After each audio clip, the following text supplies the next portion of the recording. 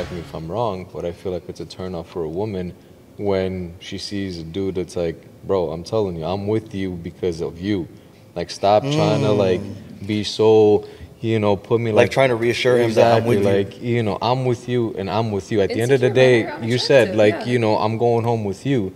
So it's like, yeah, like even though I'm not going in a room full of guys looking for that attention, but if it's given to me, don't be mad. Be proud that you have that by your side. So you also have to ask yourself, what did I do to make my partner feel like that there's a potential for me to meet somebody or like to engage in a deeper level with somebody else? Did I do something that made you feel this way? No. Because like if you have a really solid foundation, there's no way that like coming into a room looking a certain way, like that should not deter anything from the relationship. Can I ask you, because that's actually a really good point. How is that a pretty common thing in how you see it? Like, say your man's like not confident. How much of that is the way you see it is, did I do something, or is that just that's a him problem? He was already that way. So like, as a female, do you think like, do you do that a lot where you're like, oh, what did I do, or I must have done something? I think so. I think women really take the blame a lot, and then for some reason the word narcissist is so popular among women's conversations, because why is it my fault that you don't feel safe enough with me? So insecure men definitely feed into a woman's insecurities as well. Everything bleeds into your partner. It's so tough because life experience, right? If in the past you had somebody just come and take your girlfriend or whatever away from you, it's like, oh, now I got to protect, my relationship. So you walk in anywhere with your beautiful girlfriend, wife, whatever it is. It's like, somebody has the opportunity to go about taking my wife today or my girlfriend today. Yeah. So then you do start, displaying that possessiveness, if you will. So it's super tough. I don't know why, but some people really like that. Some women really like to be. And that's the thing. That's like, that's mine, don't look. But I mean, in your marriage, or in your relationship, if somebody was to come up and disrespect you, would you not expect for your partner to go about defending you in a sense? Take that glove off. I feel like I would just be like, what's up? No, but in the event that they don't say anything, that would be like, okay, sit down, I got this. What's up, my G? What's up? Exactly. I think it's this acting up. No, but like in the event that they don't say anything, like it's just the simple statement, like, hey, that's my wife, that's my girlfriend, whatever. If they don't say anything, now you're going to end up potentially looking at that person, like, why didn't you say anything? Yeah, because you would do it for your child. Exactly. So it's a double-edged sword. If I say something, I'm wrong. If I don't say anything, I'm wrong. So what do I do? I think it's also societal norms now for men to be quieter and not stand up for themselves or their families. Because we've been shutting them down. Since 2017, when the Me Too movement came by, it's like men have definitely been called out, but now we have to call them back in. Hey, don't forget you're still a man. Yeah. Okay, we showed you. Get back out there. Some women like their honor defended because, I think any person would like that. Like if I was walking down the street and my wife defended me, I'd be like, yeah, go. Exactly. I feel special. Kick her ass, Ashley. Exactly. Kick her ass. Yeah. Kick his ass. You got this, babe, right? Yeah. Well, let me hold your hair back. A lot of it, like you were saying, is societal, right? And the whole possessive thing. Because how men can be possessive, women can also be possessive. Like, and it's... You've seen it in the movies, the crazy ex-girlfriend or whatever, right, or crazy ex-boyfriend. But a lot of it also has to do with, look how much cheating, disloyalty, dishonesty there is in society now. I say this very often. There is a lot of single married people in the city. Ooh. Yeah, I love that. Yeah. Like you always hear about, Where? like when for research. Like stay away from these neighborhoods. If you guys notice, they kind of like made it normal to say, "Oh, your side piece." I'm like, what? That's like considered like you guys coined. You mean the person you're being disloyal with? Right? You don't mean my gun, right? Oh, okay. That side piece. And when I heard that, I said, oh, okay, cool. So we're like normalizing this, like adultery is cool now, right? Well, I think part of what you're saying too is like look at what's on TV. Like, not a knock on people, like, whatever shows you like to watch, like, I really don't care. But there's things that I'll see, like, on commercials, or we open up Netflix or whatever, and it's like these dating games, and they made it into a game, right? And I get it, like, it's good television. It's fun to watch for some people. Yeah. But it's like they've taken dating, which is supposed to be like a pre-marriage, and they've made it a game. You date this person, then you date this person, you date this person. And it's supposed to be a quick thing. And it's almost like you could see that in this next generation where they're just going through relationships quickly. And they're like, once the physical stuff is over, then it's like, okay, next person. And it's, I mean, look at apps. Apps are making it really easy too, right? And I'm not knocking any of those because I know people that got married from. He's like, whoa! I'm about to meet you. Be very careful there. But what I'm saying, what I'm saying though, it's created like this faster speed, and it's like, when do we take the time to, hey, we're in a relationship, let's work through this problem, other than switch and go to the next one. See, so I guess what characteristics do women? I guess you can't speak for all, but what characteristics have to be displayed on like that first interaction for you? For me personally, is what are your goals? What are you looking to accomplish in the future? But sorry, David, I want to touch on your message about like what you see in the world right now. And I was going to say that like you really have to get rid of social media if you want to be a man of God. Just, I mean, I know you post for yourself, like it's just recent.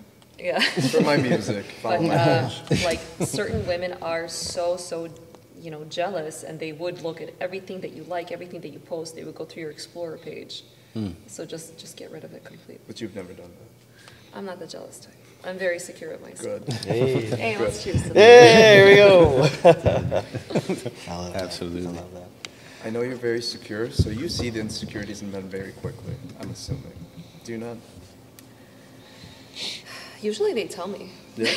Honestly, it's a Really? little funny because they kind of like, Open up to you. yeah. I can't even think of an example because like I'm on the spot, but yeah. It's like when you're nervous, you can't really control yourself. Like, I'm gonna start blabbering because I'm nervous meeting you guys for the first time. So a lot of men are like It's that okay, it too. happens. A lot of men are like that too. Yeah, like they tell you, well, here's my problem. Yeah. Yeah, and usually they tell you they're married on the first date, so that's good.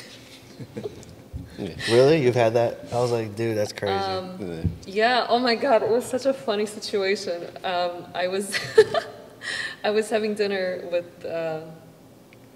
someone, and all of a sudden he just like, I'll be right back. He just gets up and runs to the bathroom, and his phone is on the table, and I'm like eating my steak. I'm like, okay, whatever, I don't know what's going on. Just IBS. He comes back after like 10 minutes. He's like, oh, sorry, I think I just saw my girlfriend.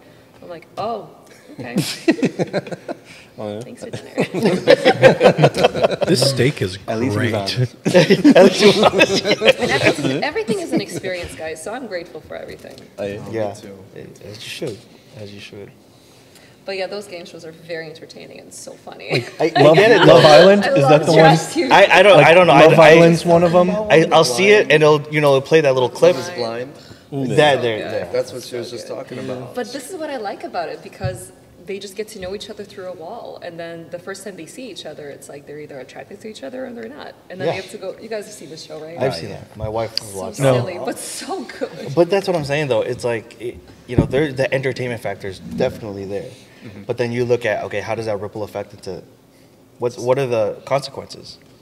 I don't know. Maybe that's just how my mind works. Consequences There with definitely are. society watching it, or consequences with that relationship on TV? No. With society watching it, because now you could see it's a trend. Everything becomes a trend. So it's not just that one show, but then there's another show that's gonna borrow it and just call it something else. Yeah. And it's like it's just cyclical, where you'll date, and like boom, like when there's a fight or the first sign of this might not work out, let's go to the next person.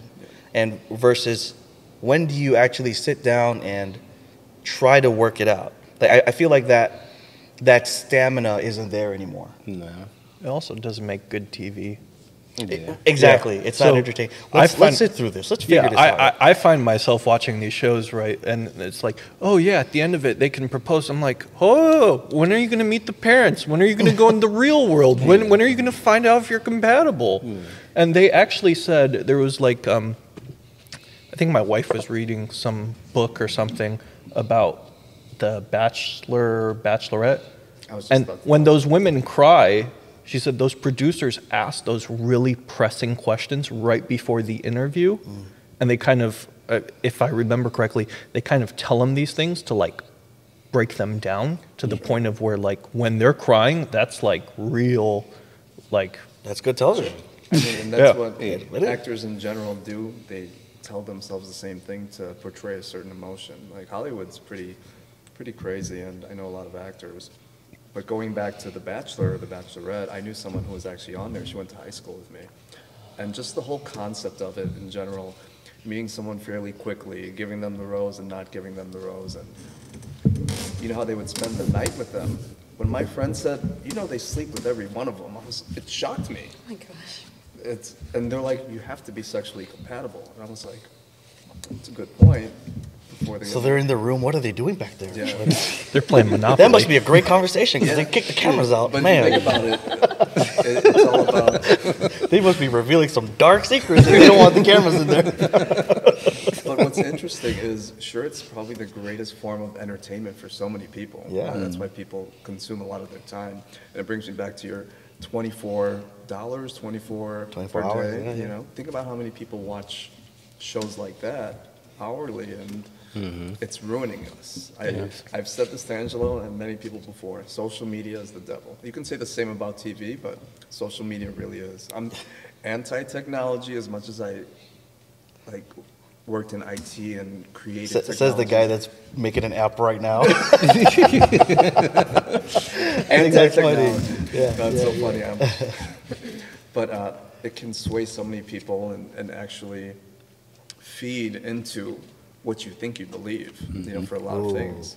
Instagram is a very smart and difficult one because it is so good at kind of taking what you like, what you laugh at, how long you're on a screen for a certain reel, and it thinks, let me find the best thing. And you know what? They could even let me Sell kind you of some things sell you some things, but mainly sell you ideas and visions and views that aren't even yours. Yeah. But it kind of looks like yours, right? It's about working out this and that, but it turns into, you know. I always wondered why there's like tens of millions of people that tune into The Bachelor every week. Yeah, of course. And my wife used to follow it, and at one point she went with her aunt to like this pizza place that like on Thursdays or whatever, like they show the Bachelor. And I'm like, cool, so it's this whole it's a huge thing, right? And I find myself thinking now in my brain, like, how many of the people that watch that show have terrible love lives or are not good lovers, and they just watch it to escape? There's no way to know that. Social media is an escape. Trash TV is an escape. By the way, there's another show called The Ultimatum, and it's usually for couples who have hit a plateau, and they either, you know, they're not in or out. They're like still in that doorway, and one of the partners is saying, hey, are we going to get married and continue with this life, or do you want to break up? Have you seen that? They also like... I've heard of the show. What a good name for the show. The Ultimatum, yeah.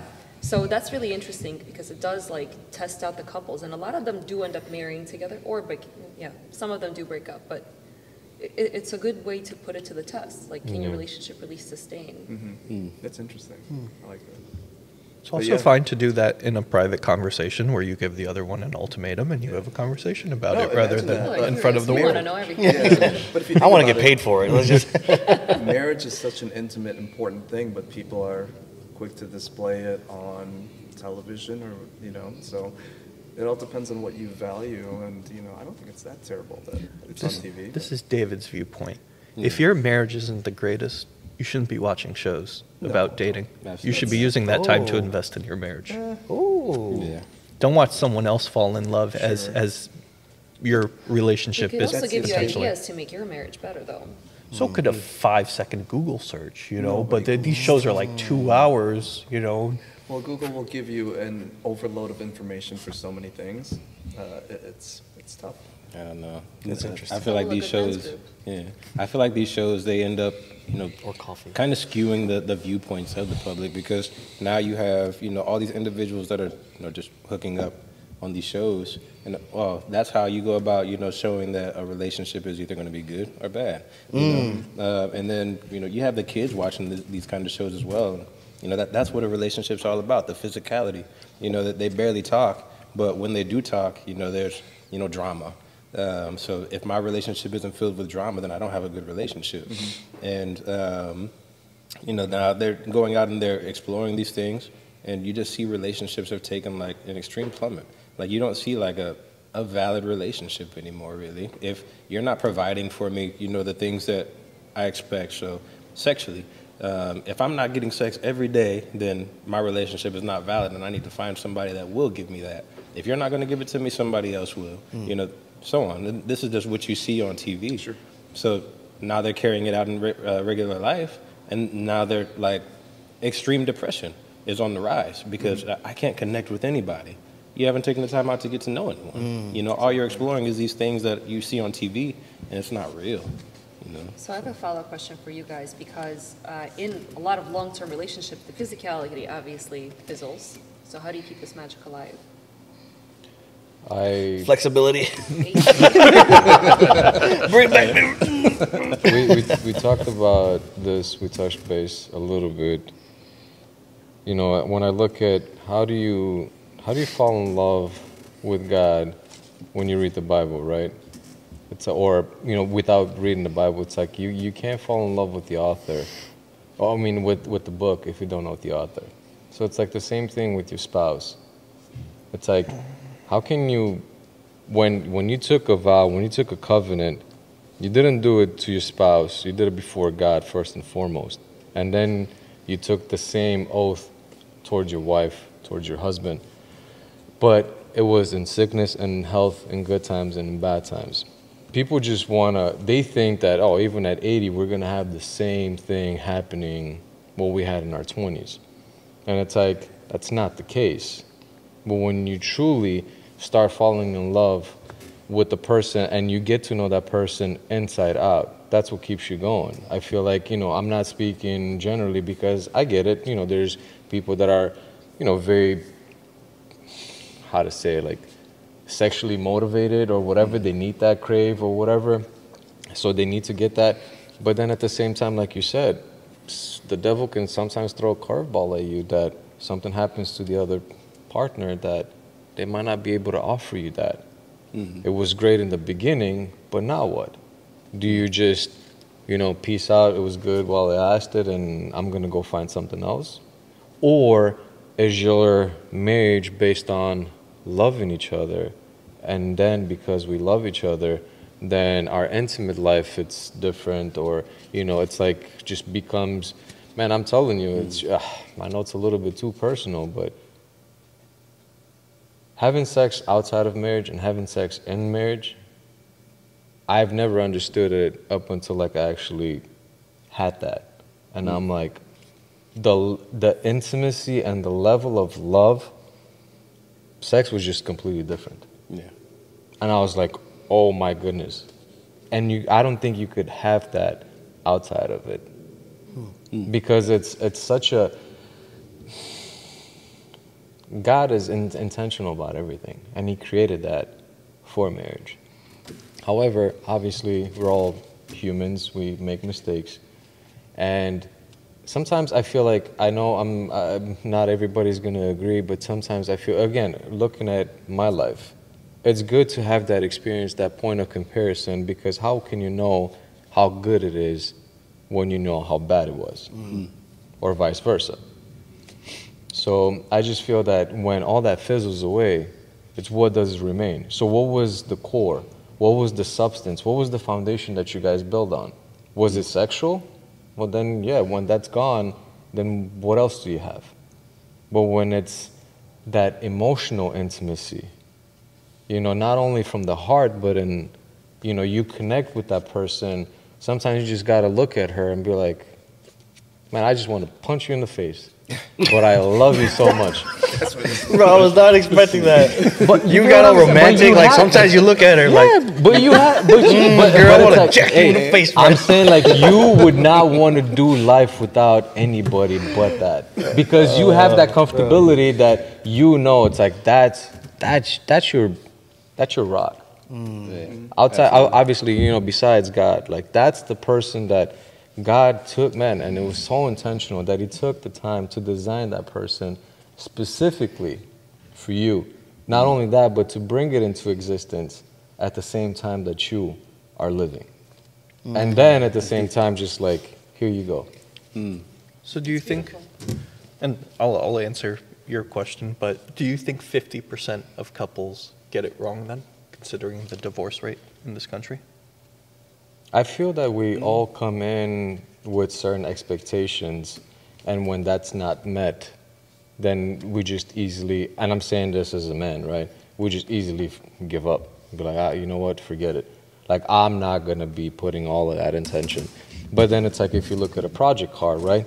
You're gonna spend that time. You're gonna look at that clunker and you're gonna be like, I'm already seeing the vision, like how it's gonna look. It could be beautiful. But we don't go with that intention or with that mindset into our marriage that, man, my marriage, we're two different people, two different mindsets coming together. It's bound to be some sparks. It's bound to be some clashing or whatever, but we're just literally dipping our feet in the water right now. We're finding out about each other, like what takes us, what moves us, what, you know, what's our passion, or, you know, compatibilities, all of this. And it's like, there's sometimes you got to compromise, sometimes she has to compromise, sometimes you both together have to compromise and find that common ground. But that's what I'm saying, like, our inability to see that person for the truly the gift that she actually is, or that he is. Because God is intentional, like I said. And it's like, if you saw that person and you wanted to marry her or him, obviously you saw something. You saw the end result for that split second because you wanted to make that decision. But then once we get into it, we forget that I guess that beauty that can come out of it. We're just like, you know, it's a little dusty right now. It's a little rough around the edges, but I just don't have the time to put that. Exactly. Yeah, absolutely. And to answer your question, we've been married almost 3 years now, but I've known my wife for 7, and lately, I don't know. It's always been the experience. Hey, I've never done this. Do you want to do that? Sure. Okay. Fine. Let's do that. You know, put in the time, and then either you both like it, one person doesn't like it, but then you know. And you know, just trying new things. Just I don't know. Yeah. It's I had a coworker tell me a long time ago, and he said, you know, going on a date once a week is cheaper than a divorce. At first I kind of laughed at it, and he was like, no, he's actually right. You also have to put time into that. So from your $24, you gotta throw some time into there. And that's the best way. New experiences, trying like, hey, you know, we're gonna go on vacation. Where do we go? Well, instead of trying the place we normally go to, let's try something new. You know, we did that this summer, and honestly, it was an amazing experience, but our relationship got so much better. I can attest to that. I can see that. Yeah, like, I don't know, we were gone for like 3 weeks, and, you know, we went throughout Europe, and sometimes it was stressful. We were stuck on the tarmac in the plane for 3 hours, you know, but we were just chill about it. I'd lose my mind. Dude, Yeah. I know. Or trying to get to a place that none of us are familiar with, you know, like, hey, you gotta do this, you gotta help me with this. You know, but we got through it and, you know, made the best of it. It's legit. I was gonna say along the same lines that dating your partner is a must, because while you're dating, you know, even after 10, 20 years of marriage, you're gonna end up seeing all the ways that person has changed, and then the ways that you can go about being either supportive or where it is that you all differ in your mindset now in your current, you know, place. So taking that time out to actually get to know that individual, because especially if you have kids like super early in your marriage, essentially your marriage is going to be based on how you go about providing for your kids, you know, everything you're trying to instill in them while they get pushed out into the world. And then after they get pushed out, it's like, all right, where do we go now? Because I don't know the person that I'm with, because I've only known them as the provider and whatnot for my kids. So that I have to relearn who my spouse is. You know? That's so good. And dating never stops. just because you're married, that doesn't mean you're not dating anymore. The dating should continue, Of course.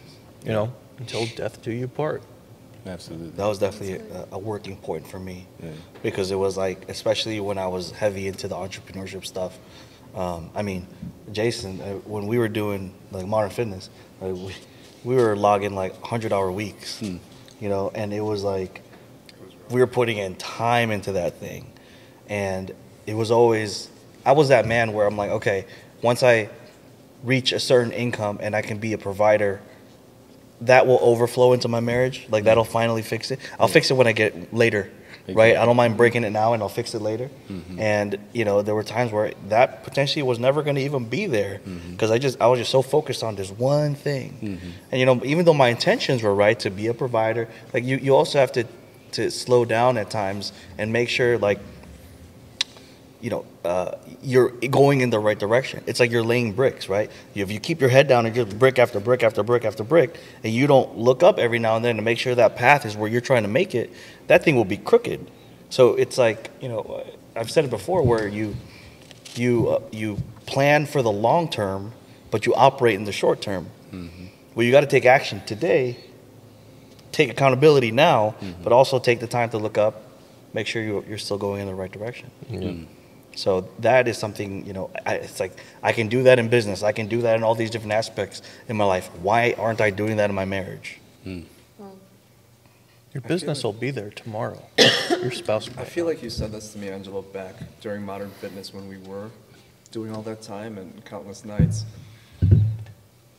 You were talking about how to be with someone who's an entrepreneur is just a different life, right? Because they are constantly on their laptop, on their phone, falling asleep and waking up to their laptop, and it's a crazy thing in a different life, you know, not for the average person. But I forgot who you were talking about, but you said, wow, this guy's got a business, he's got kids, family life, they all do sports, and he works out. This guy's definitely doing it in a way that you couldn't, but now you are. But it's such an interesting thing that it takes more than just the business. It takes the family life and then the faith that kind of completes a lot. That drives everything. It drives everything. Yeah. But I remember you saying, I know when someone's doing it because they have the family and the faith. Yeah. Yeah. Yeah, I remember that too. I do too. And I have the guy I'm picturing him now. And when you said like that, I'm like, dude, whoa, like that's It wasn't a like full Andy circle. Frisella, was it? No, he doesn't have Okay. kids. But yeah, that's, faith has to be here, yeah. right? Because if your family's rooted in faith, they support you, right? If you're rooted in faith and your business has you that's rooted in faith, what can't we do? Nothing. Everything's possible. Yeah, that's what's interesting. So we worked for a company called Modern Fitness, and the 4 pillars were fitness, family, freedom, and the last one was faith. And going through that whole thing, you know, I'm just this business entrepreneur, robotic, systematic, tactical person. And I knew the fitness, I knew the financial freedom, I knew the everything but faith. And faith was such a difficult thing for me. And I just thought, Angelo got this side of the business, you know? And now that it's becoming part of just my life journey, things have become not only much easier and much more clear, but the peace I get, the amount of ease I get when working, it's essentially just making things more efficient would be the best way of I think it's a beautiful thing because I've seen you operate in all those other 3, and the 4th one is you'd always ask me like about these faith things, and I'm like, dude, I'm not perfect. I barely know what I'm talking about, but I can share you this, and I can try to plant this seed, and to see that harvesting now, and seeing how like you're putting that more into your life now, it's like, dude, that is awesome. That is awesome. Just goes back to like, you know, an unexamined life is not worth living. We constantly, like you said with the brick, you gotta constantly look back and see like, am I on the right track? It's like that. Are you self-examining or are you self-absorbed? Ooh. You gotta be careful with that though, because we're biased. So sometimes I don't see it, my wife sees it, and she points it out. And it's not always a good thing. It's something maybe I was lying to myself about. Yep. Yeah, But we tend to lie to ourselves about a lot of different things. yeah. I found a quote that I wrote for this, that I recorded real quick. You shouldn't think less of yourself, you should think of yourself less. Okay. C.K. Lewis. That's great. CS. Lewis. Oh, is that his cousin? CS? C.K. Lewis. Oh, that's his cousin. That's his cousin. That's cool. That's cool. No, I love that. And I love how this conversation started and where we are here. You know, for the sake of time, first off, thank you for being on the show. Thank you, guys. Thank you for being on the show. Thank you for coming back. First, I thought we scared you off for a second. No. I'm like, oh, no, he's not coming back no more. And thank you, KOFO. Hey, Thank you, KOFO. thank you, KOFO. Hey. Absolutely. But let's do this. How can people connect with you and KOFO? So I do have a Shopify account, so it's kofocoffee.com. On Instagram, also KOFO Coffee. And you can find me at on Instagram, also Coach Natalia 321. Coach, How do you spell KOFO? KOFO. Absolutely. And there's a QR code on this little thing. I'll give you guys Absolutely. stickers so you can put it all over your house and laptops. Yeah, for sure. Easy as Well, my billboard. I appreciate you being on the show. You fit right in. You added your insights, and we loved asking you questions, and you answered them great. We're gonna have you back if you're down. I'd love that. We definitely got to have some more questions and have some other conversations going moving forward. But again, thank you for being on the show. You guys make sure you check out KOFO Coffee. We'll put the information in the link below. And if I don't know how to do that, I'm going to ask David to make sure you can. I probably don't even know how to do that. I don't know why I said that. But thanks for checking us out. That's 1 year of Operation Redwood. And I can't, God has been so good to us, and I can't believe it's been a year already, how fast that's gone. And I'm excited to see where he takes us this next year. And this is still just the tip of the iceberg, and I believe that there's bigger, greater things that are going to come from this. So I appreciate you guys.